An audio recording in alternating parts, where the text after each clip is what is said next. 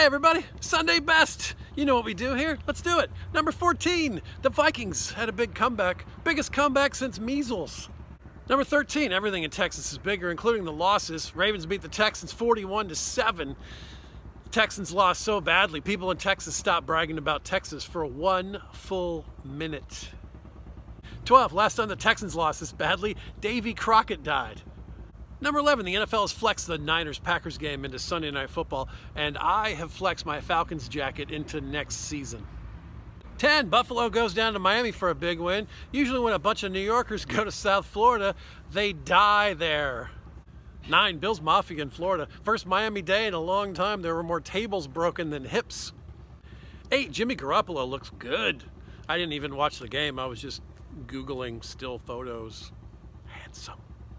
Number 7, Myles Garrett. Oh my goodness. Thank God the NFL is using these new, safer helmets. 6, I think if the Browns won more often, they would be better at celebrating. 5, if you missed it, Myles Garrett ripped off Mason Rudolph's helmet and hit him in the head with it. Garrett's going to be suspended for the rest of the year and any playoff games. That was the part that surprised me the most. The Browns could still make the playoffs. 4, Mason Rudolph said what Garrett did was Bush League. That sounds like a way more fun league than the XFL.